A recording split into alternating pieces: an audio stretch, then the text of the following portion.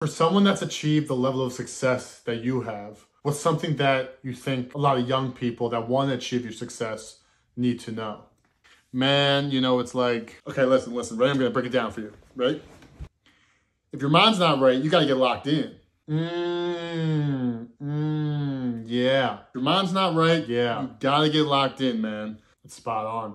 No, you're killing it. That's one thing I think I got to tell young people, you know, is if you got goals, you know, it's really just about, you know, you got to focus and you got to put the work in. So let me just stop you really quickly. How would you instruct them on how they can put the work in?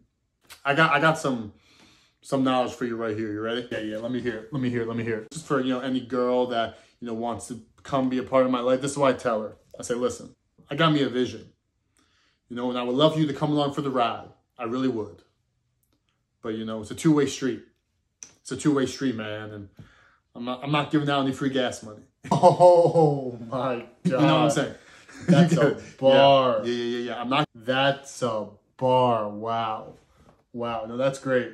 That's great. Giving out any free gas money. So you can join the ride, but you know, like I said, it's a two-way street, and you gotta pay for your own transportation.